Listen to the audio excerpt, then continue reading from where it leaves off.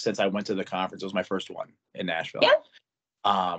And just the interactions that I had, still being fairly new in the mortgage industry, were just so monumental. There was so much great discussion every single day. So the fact that there's been continuous outreach and attempts to further involve me with TMC, greatly appreciative of that for sure. Oh, well, we are as well. We like smart people in our space. And so Hey, you lived folks, it. so, Take that as a big win.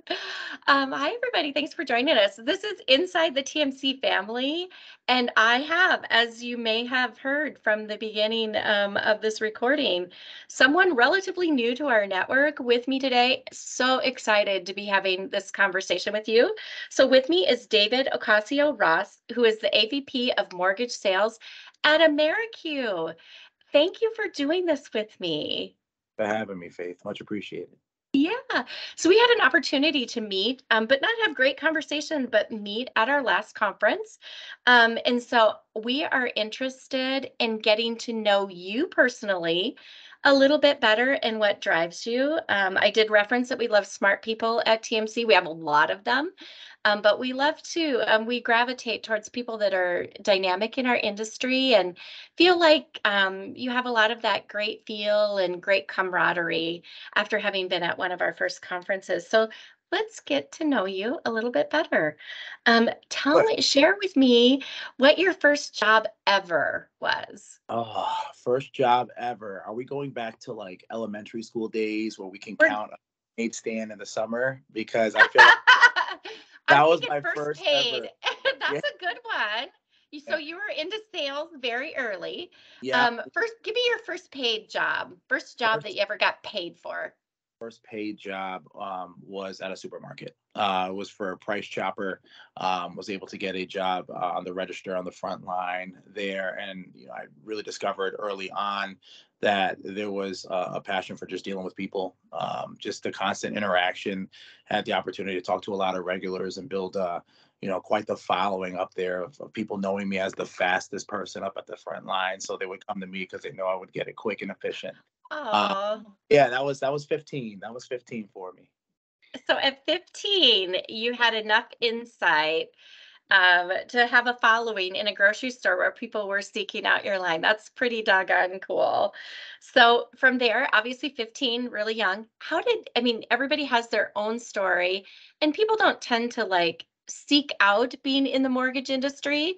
So I'm Mhm. interested in learning, how did you get into the mortgage industry? Well, it was a very unique opportunity.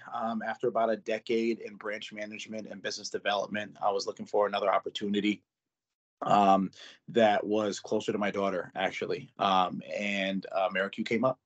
And when this was, I guess awarded to me, or this was proposed to me, I should say, it sounded like a great opportunity to hone the skills that I learned from branch management and from business development and sales, and really put it together in a new space. So it was for me an opportunity for more growth. And a year and a half later, we're still here. So Yeah, awesome. take it. We'll take it. Yeah, that is fantastic. Coming into like this new role for you, share with me like one thing that you wish that somebody would have like told you out of the gate that would have been really helpful to you, that may be helpful to somebody who's listening to this who is also new Mm. in the mortgage space. Well, I learned very early on with sales that in a sales culture, you have to be able to really be unique with your approach. Essentially, it's not a one size fits all. I found that with sales, you have to have a catered approach to each and every individual member, client that you have in order for it to be truly effective. Because you want to make sure that you mold that experience to them and what they're looking for. Some need a little bit more hand holding, some are very independent, but you want to cater to those signs that you're really gauging from that first initial interview.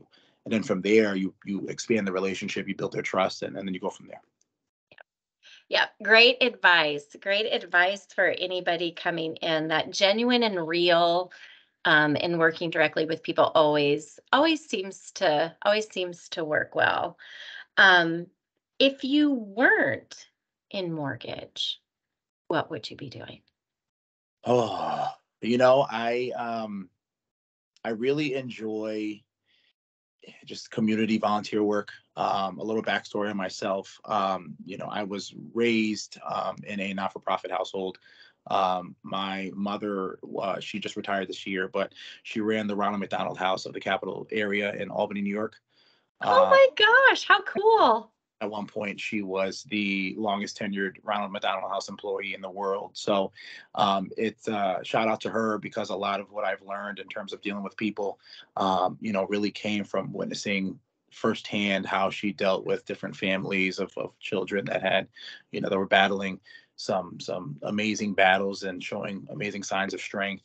There was a lot learned in that environment. So I think just if I weren't in mortgage, doing something along the lines of community work or youth development when it comes to coaching sports. I know we were talking a little bit earlier at how I coach my daughter on a couple different basketball teams, and it's just such an amazing experience to build that love of the game and everything that it teaches.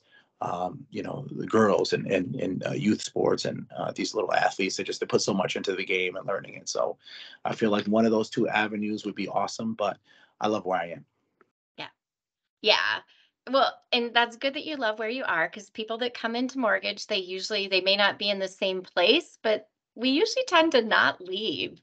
Yeah, Instead, we just we just move around somewhat throughout our career, and right. once it's kind of in your blood, you don't leave. But I could see you doing either one of those things.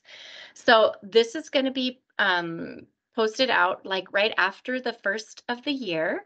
Mhm. And so I always love to ask people at this time of year. You seem like a relatively goal driven individual.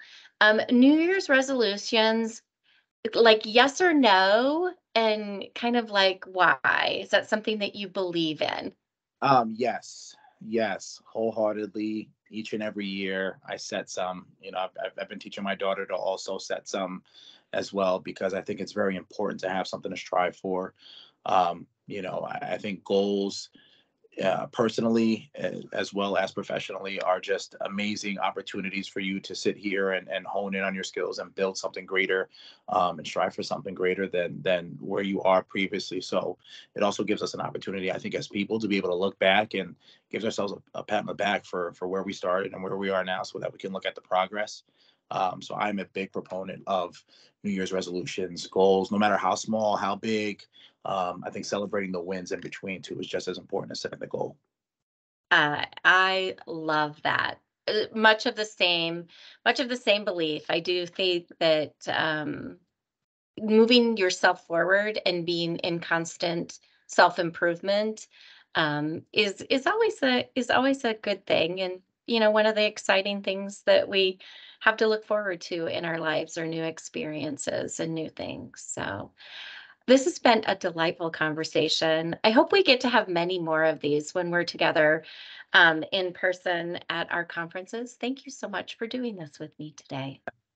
Okay, thank you very much for reaching out. I appreciate it.